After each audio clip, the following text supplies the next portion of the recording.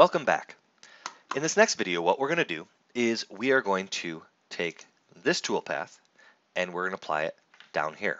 But how we're going to do that is going to be kind of cool. What I'm going to do is hold the control key down on my keyboard and just drag and drop that down to that face. When that happens, the software automatically finds the correct angular solution and creates the toolpath. I mean, that was easy, right?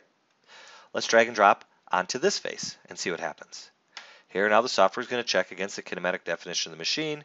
It's going to find the angular solution and it's going to create that toolpath.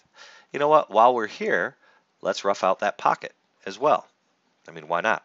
We have the end mill and the spindle. Let's do it. So now we have the pocket of that angular solution. And then next, let's take that toolpath, bring it over to this inclined face. Cool.